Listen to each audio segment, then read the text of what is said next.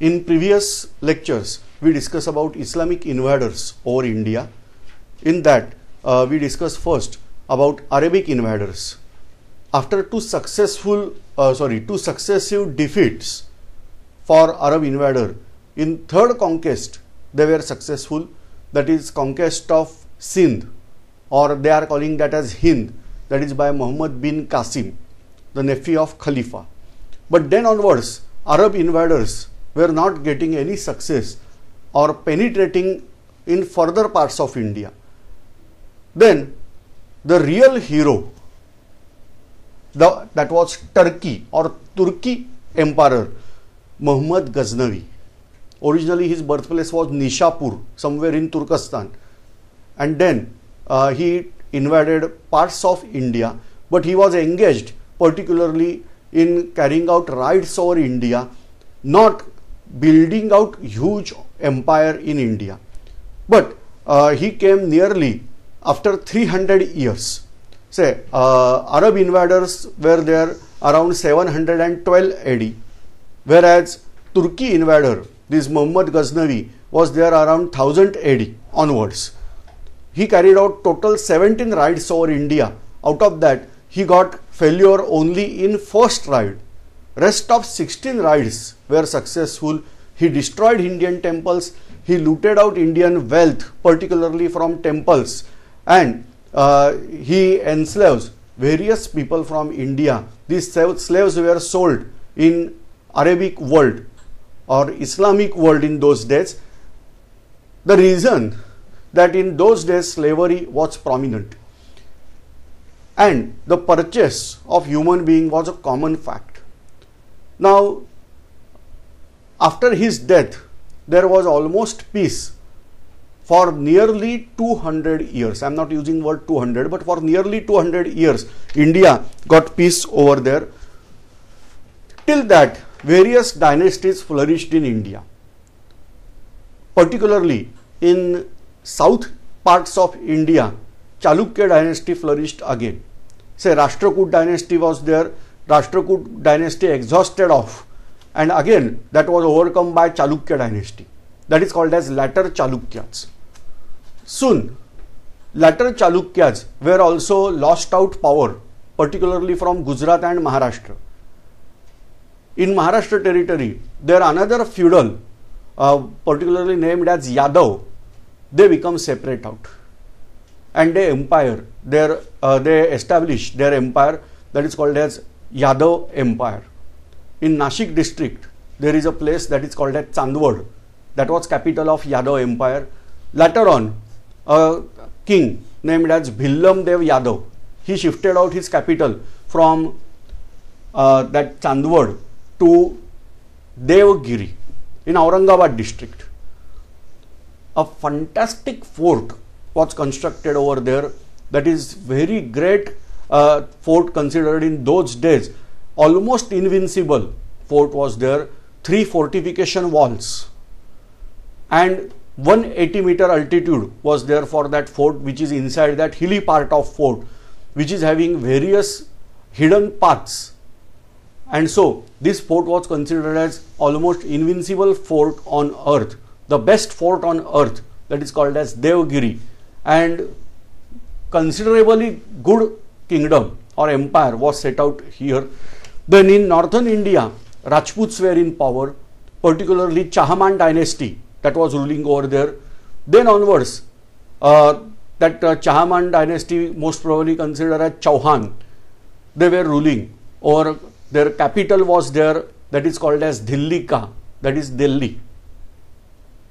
And now there is turn that in Afghanistan, another leader emerged out, named as Muhammad Ghauri. He was also Turkey, but they were settled out in Afghanistan. Again, I am telling, when I am saying word Turkey, it is actually Turk, but in English they are pronounced as Turk. But it is proper word is there Turkey. The territory towards north of Afghanistan, that was considered as Turkestan. So today they are having various nations like Uzbekistan, Tajikistan, Kyrgyzstan, Kazakhstan, but and Turkmenistan. but in old days it was simply called as Turk. So people from that territory were called as Turk. So these Turks were settled out in Afghanistan. For nearly more than 200 years, they settled out in Afghanistan. They were Islamic by religion. They were considering their language of administration, that was Persian language, and Turkey also to some extent. There was also problem of slavery. Yes, that Muhammad Ghauri, most probably from Ghur territory, so it is called as Ghuri or Ghauri. So he was considering as his idol for Muhammad Ghaznavi, and then he also interested in carrying out attack over India and constructing vast empire in India. Before discussion of these all attacks, I must draw here map, but that map, now I am not drawing entire world map over here. We are focusing more towards Indian parts of history. So now we are considering map that is including Afghanistan to Myanmar. So these territories we are considering here important. So I am right now drawing map. What is my request here? That try to draw map yourself also. Say there are many questions in UPSC examination that is consisting of map reading.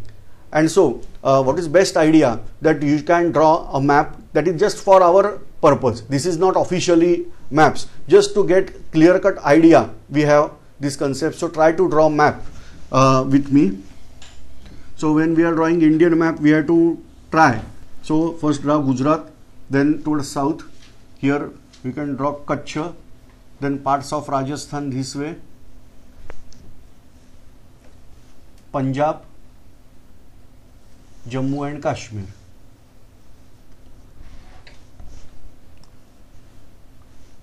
Then Himachal, Uttaranchal, then Nepal, Sikkim, Bhutan, Arunachal Pradesh. Here some notch is there. Now here we have to connect this way. Here is narrow path, so mind it. This is Bangladesh, Chitgaon territory. This is Myanmar. Andaman and Nicobar Islands over here. Here we are getting somewhat bigger. Sri Lanka. Then I had to join here. This is Sindh territory. Then Balochistan. That is for this part Pakistan. And this is Afghanistan. If I want to extend out this map further, this is Iran, Balochistan of Iran. This is Balochistan of Pakistan. That was earlier called as British Balochistan. This is Arabian Peninsula, where here Makkah is there. This is Africa part. So try to get idea. This is important word with our respect here now. Then in red color I am drawing here mountain ranges. So this is Rajasthan, this is Aravalli mountain. These all ranges are there. We are calling Himalayan ranges, but names again same. Kirthar, Suleiman, Hindu Kush, Pir Panjal, Karakoram, these ranges are there in Kashmir. This is we are calling as Himalayan section. This is Purvanchal. Now here in Gujarat there is Girnar. Then we are aware this is Western Ghat, or what we are calling as Sahyadri in Maharashtra, Nilgiri in Karnataka, and Malaygiri in Kerala. Then here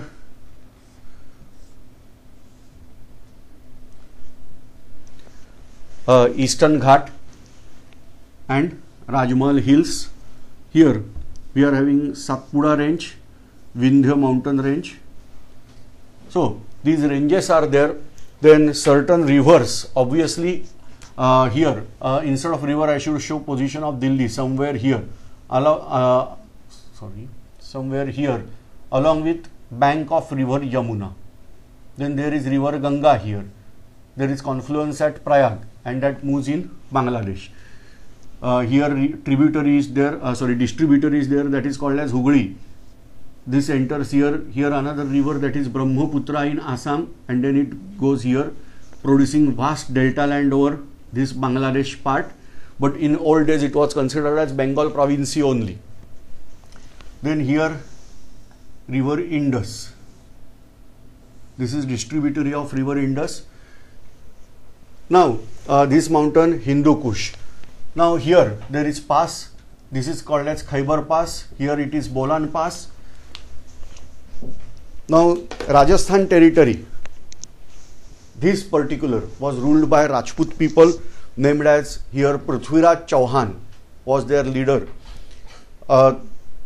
Whereas Muhammad Ghauri challenged him. Initially Muhammad Ghauri entered in India and he tried to conquer certain parts in Northwest Province. Then onwards he settled down also. He marched till Gujarat, where he was defeated in Gujarat. He was defeated several times by Prithviraj Chauhan, but still he continued to carry out attacks over parts of India. So what is plus point of Ghauri? That he was carrying out continuous efforts. Without frustration, he was carrying out attack over India. What is the problem of Prithviraj Chauhan?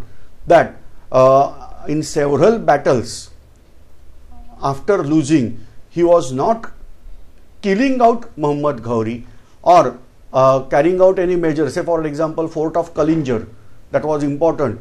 But for many years, this fort was in power of Ghauri and not this Prithviraj Chauhan. In battle, no doubt Prithviraj was the winner. But continuously Ghauri was losing out battle, but still he was attacking out. And in that particular phase, there was King of Gujarat. He died out. His wife was comparatively very young and his son was just 5 years old. His wife was from Kadamba dynasty of Goa. So she decided to fight with Muhammad Ghauri because Muhammad Ghauri was taking out advantage of this situation, that he was interested in annexing out Gujarat. Why he was again and again focusing on Gujarat? Because simple reason that Muhammad Ghaznavi carried out attack over Gujarat, and so for that purpose he was also targeting out Gujarat. Now in this particular battle he called out Prithviraj Chauhan because there was enmity between King of Gujarat and Prithviraj Chauhan. So he called out Prithviraj Chauhan for this battle, that Prithviraj and Muhammad Ghauri should fight together, that allied together and carry out attack on Gujarat. But Prithviraj Chauhan simply rejected his proposal. Actually Prithviraj should help this Queen of Gujarat, but no, he didn't help out. But at the same time he was not ready to join hands with Muhammad Ghauri because Muhammad Ghauri was foreign invader. He was Turkey, he was attacking from outside of India, that is Afghanistan, and therefore this was nice decision. And then there was battle between battle between Muhammad Ghauri and that Queen of Gujarat, where Muhammad Ghauri lost out that battle also. Simply they ran away to Afghanistan again.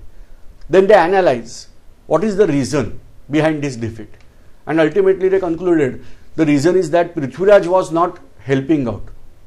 And that's why Muhammad Ghauri decided to carry out attack over Prithviraj. And then Muhammad Ghauri carried out simply attack over Prithviraj Chauhan's empire. He targeted Delhi this time. Now see, here I should show the path. No doubt I want to use a different color, so black color I am using. They came from Khyber Pass, they crossed out river Indus and they marched towards Delhi. In order that one should protect Delhi, the Prithviraj Chauhan also marched towards this side, and somewhere approximate 200 kilometers from Delhi they marched out. There is place that is called as Tarayan. In English many times pronunciation we are pronouncing as Tarayin. It is not Tarayin, it is Tarayan. So the place is Tarayan, where Muhammad Ghauri's army was ready to fight with Prithviraj army.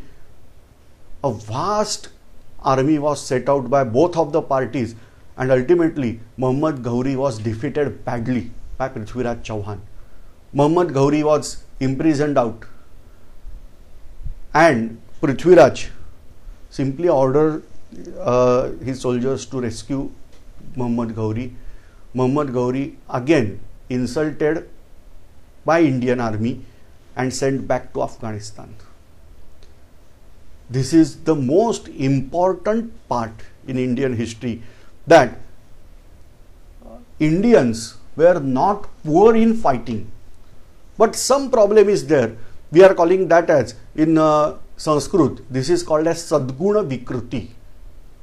That is, this is not good thing that we are again and again forgiving our enemy. This is the worst problem in Indian community. Just try to recollect Mihirgul, the Hood invader of India. Mihirgul was also imprisoned but allowed to go outside India safely, and then he carried out again and again attack over India. The same incident happened here. Prithviraj Chauhan allowed him to go back. For nearly 2 years, Muhammad Ghauri was preparing for war.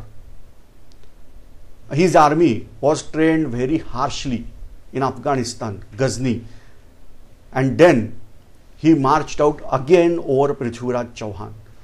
This time also Prithviraj Chauhan went to Tarayan. Again there was battle between Muhammad Ghauri and Prithviraj Chauhan, where Muhammad Ghauri again lost out the battle. Around evening, they showed their white flag, and Prithviraj Chauhan accepted and Muhammad Ghauri surrendered again. But he said that we'll discuss about treaty tomorrow.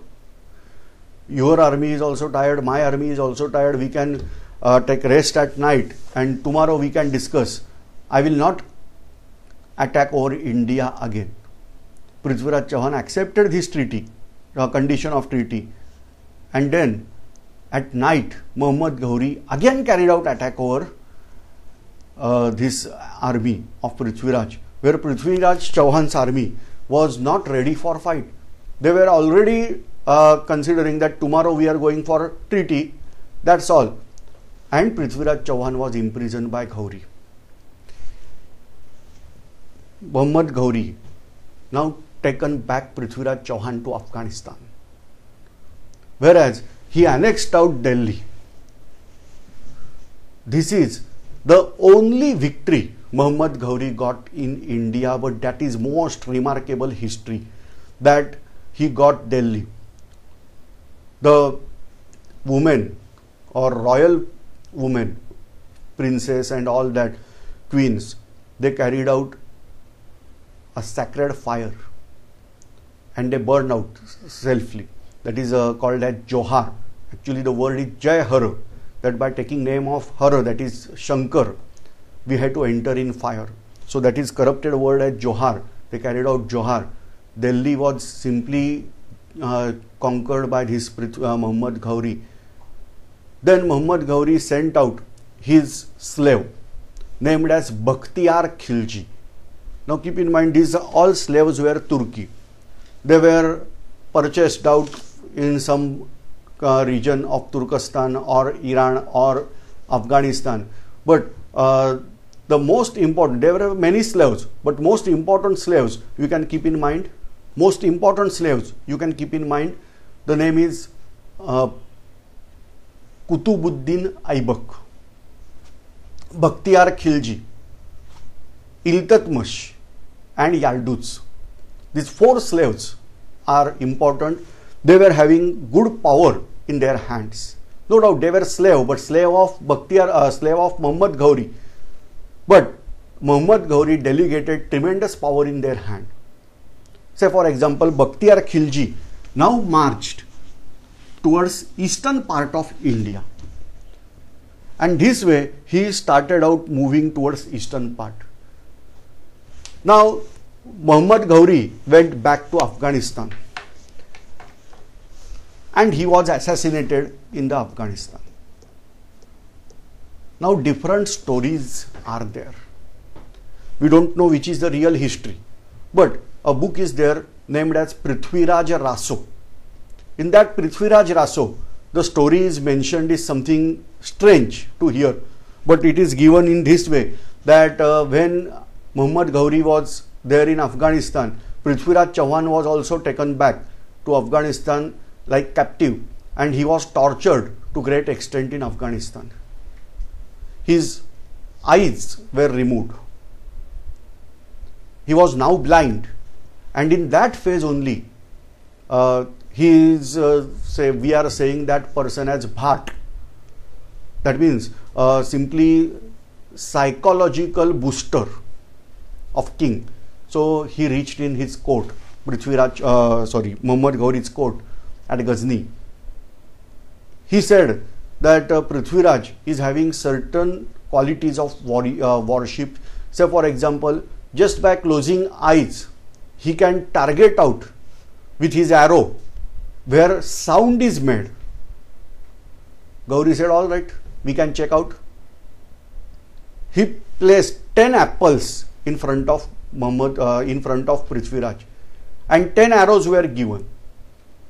At each apple, behind apple, a sound was produced, and Prithviraj was asked to hit that apple. To the surprise, consecutive 3 apples were hit by Prithviraj. It was a very nice thing that first apple hitted, maybe possible we can say coincidence. Second apple hitted, third apple also targeted.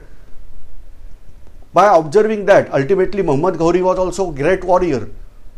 He said Shabbas. The moment he said Shabbas, that was targeted by Prithviraj. And Muhammad Ghori was killed by Prithviraj.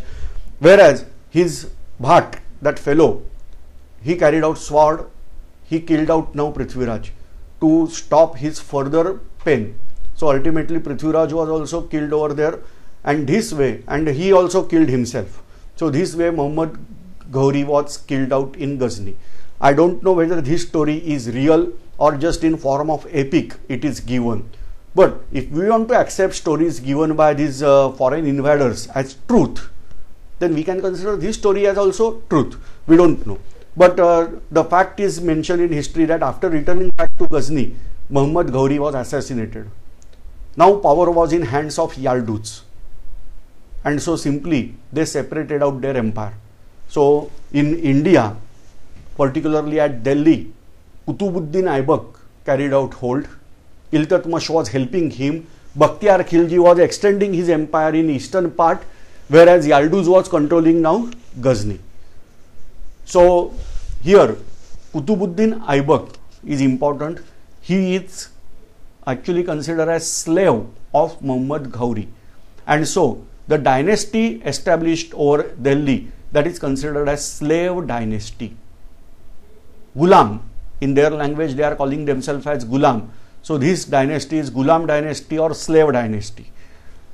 The first ruler is Qutubuddin Aibak. Bakhtiyar Khilji or Khalji, some book they are mentioning Khilji, some book they are mentioning Khalji. So Bakhtiyar Khalji simply went to conquer eastern parts of India and spread this sacred religion over this part. He annexed out almost all parts of Uttar Pradesh, present day. None of the king was able to produce strong resistance to Bakhtiyar Khilji. This is not the case that in history many times we are hearing out something wrong, that after losing out the battle of Tarayan, that is between Prithviraj Chauhan and Muhammad Ghori, after losing out that battle, Muslim rule came over India, entire India. No, it was not entire India, only Rajputs were defeated. Prithviraj Chauhan was defeated. But in latter phase, all the kings from Uttar Pradesh, from Bihar, from Bengal, from Assam were surrendered out in front of Bakhtiyar Khilji. So real empire is founded in India, that was by Bakhtiyar Khilji. Bakhtiyar Khilji went to Bihar, where there is world famous university, that is Nalanda University. We are already aware that in Hun attack, the world's ancient most and longest lived university, that was Takshashila University, that was destroyed by Huns, and now it is number of now Nalanda University. A Buddhist monk was chief of this university. He was called in front of Bakhtiyar Khilji, but he was very, very scholar. he started speaking with him in Arabic language. Bakhtiyar Khilji was not aware of that Arabic language at that extent. When Bakhtiyar Khilji stated some of the part of Quran, this Buddhist monk simply able to give him exact page number and description of that particular verses in that Quran, Holy Quran. Now, Bakhtiyar Khilji was simply impressed by this Buddhist monk, and he asked him to accept Islam. But this Buddhist monk refused out. And to the surprise, Bakhtiyar Khilji was not well for 10 days. In that particular 10 days, various books, the important books from Nalanda University were taken out, and these books were sent out from Nalanda to Tibet via Nepal. After 10 days, when Bakhtiyar Khilji was now well, he asked this Buddhist monk again that, are you ready to accept Islam? He said, no, I am ready to die, but I will not accept Islam. And then he said, no, I will not kill you, but I will destroy university in front of you. And then over the period of 10 days, Nalanda University was destroyed. All books from ancient period, the books were burnt out. All important records were burnt out. These all things were simply destroyed in this 10 days period. Or maybe possible some books are mentioning this destruction was continued for more than 40 days also, I don't know. But the thing is that this Nalanda University was brutally destroyed by Bakhtiyar Khilji. Now tell me, when we try to recollect our earlier lectures, first, second lecture about history, that Indians are not maintaining their records, like that argumentation was there. Say, our university, where most probably records will be there, that all records were destroyed by either Huns during Takshashila destruction, and now Bakhtiyar Khilji destroyed this university, Nalanda University. And then now it is news that Nalanda University is again reconstructed in Bihar. Just imagine what happens when particular university is destroyed. In 2010, the lowest literacy rate was there in Bihar, whereas world's famous university was there in Bihar, Nalanda, that was destroyed. This is the main reason that why there is problem in Bihar, that this type of education centers were destroyed. Now, Bengal was also annexed by Bakhtiyar Khilji. Then he tried to enter in Assam, where tribal people were there, named as Ahom. They were very good in archery. Bakhtiyar Khilji was not able to stand in front of him. And then he was defeated, so he returned back. So, if I want to show here this empire that was ranging from Afghanistan, Kashmir was not their part of empire, but this on almost northern India, not Himachal. Uttaranchal was also not there, but this part. So this way they were having power in their hand. The northern entire this belt was there in their hand. So this way Islamic empire produced in India, that was concentrated particularly from Punjab, then Haryana, parts of Himachal, parts of Uttaranchal, Delhi, parts of Rajasthan, parts of Uttar Pradesh, Bihar, Bengal, Bangladesh. That now around 1206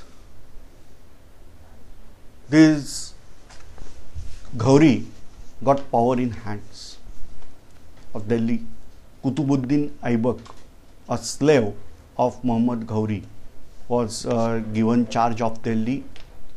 Now here I am not saying that this was Muslim rule or Islamic rule. Rather, this period is famous as Turki rule over India. So why we are not using word Islamic and why we are using word Turki? The reason is that all powers were concentrated in hands of Turki people only. say they started out spreading Islam in India, because Muhammad Ghauri is the first man who can penetrate till deep this inside India. Otherwise, Muhammad bin Qasim was able to conquer just Sindh territory. Ghaznavi was able to penetrate, but he was not able to establish his Islamic empire. Whereas Muhammad Ghauri and his slave, that Bakhtiyar Khilji, was able to carry out this thing. But what is the important thing? That they started out spreading Islam, but they were not ready to recognize even Indian Muslims as capable of rule. They were having all their Turki rulers, Turki officials only. And that's why this rule particularly is called as Turki rule over India. Now, in Turki language, there is word that is called as Urdu. The meaning of Urdu is camp in the language. When these Turki invaders tried to communicate with Indian people, they were not able to communicate because they were having language as Turki, whereas Indians were good in Hindi. So simply these newly converted Muslims and Turki invaders, they were trying to communicate with each other by mixing out these two languages.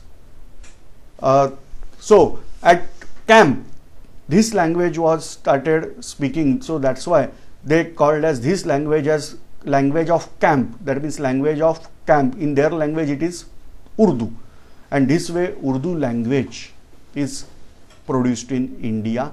Particularly Urdu language is mixed type of language. It is not pure language. Usually Turki, Arabic words are there, and Persian words are there, whereas verbs are Hindi.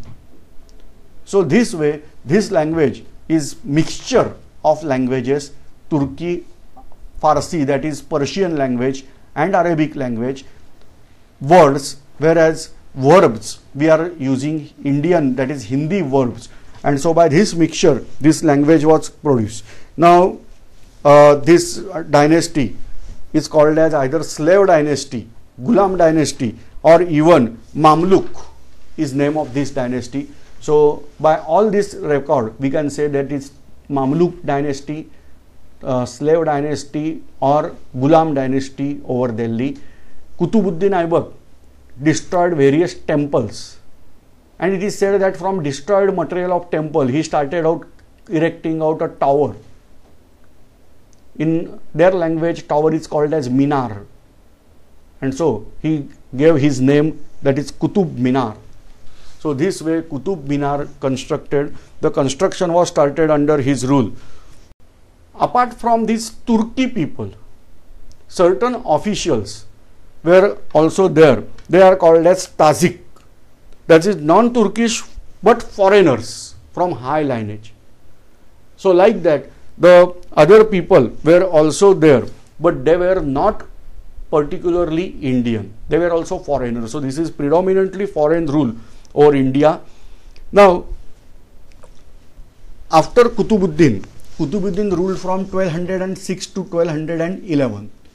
After death of Kutubuddin, another slave that was considered as Sultan, that is Iltutmish. In some book it is written as Altuniya, and some book they are saying Iltutmish, Altamash, Iltutmish, like that various names are there. So that is Iltutmish. He conquered the throne, and he is considered as ruler. He was also recognized by Khalifa, and he is ruler of Delhi now.